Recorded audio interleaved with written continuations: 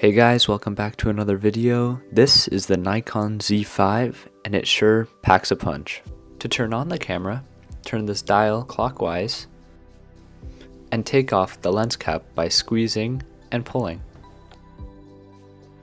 This is the shutter button. Hold it down, but don't press it in all the way to focus and then press in all the way to take a photo. Hold this button down and spin one of the dials, and this will increase or decrease the exposure. Increase or decrease the ISO by turning this dial and holding down the button that says ISO. To record a video, press this button when in filming mode. Depending on what mode you're in, these dials will do different functions. Now changing the mode to manual will allow you to customize every function in this camera. Now these settings are custom. You can set them beforehand and every time you use the camera will have the same functionality. In this mode, the camera changes all the settings so that you don't have to worry about any of these things. This mode actually just changes the exposure for you. Now this mode lets you change the shutter easily. This would allow you to take fast photos. This dial allows you to change the actual distance that the camera can see. And this camera can go from 24 to 50 millimeters. This button allows us to manually adjust the focus.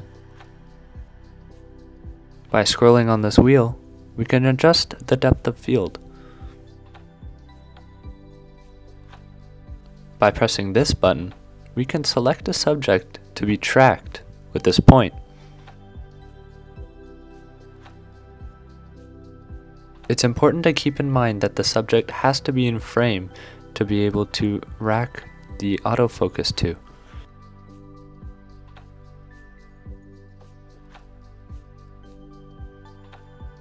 Here we can adjust attachments like a tripod plate.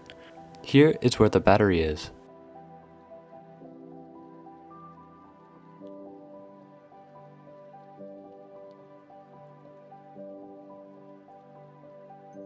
Make sure, when putting the battery back in, you align the pins. Doing this incorrectly could break the camera. After taking a photo, you can view it by pressing this button or throwing it in the trash with this button.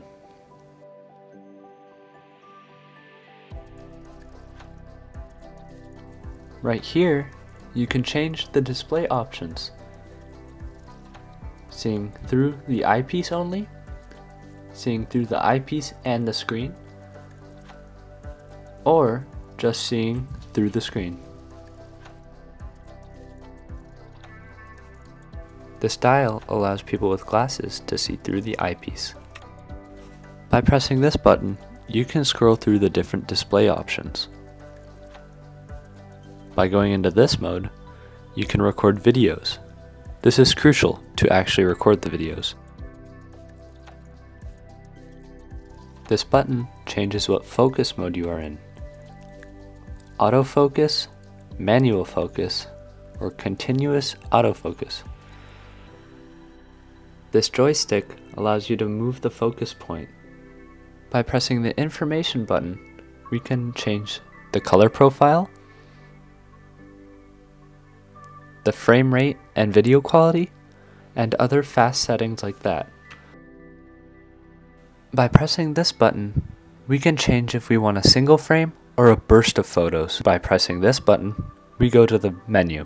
Depending on what mode you're in, you may be able to select different things on the screen. Since we're in aperture priority, we can change the f-stop.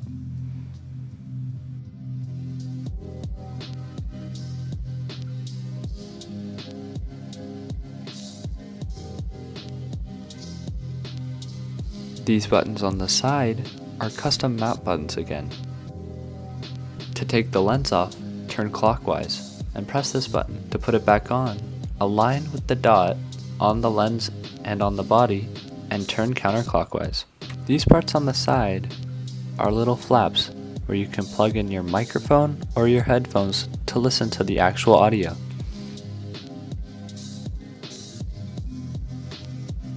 These places allow you to connect a dongle, HDMI, or connect to a computer. On the other side, we have the SD compartment, which holds 2 SD cards. Push the SD card in and it will release itself and you can pull it out.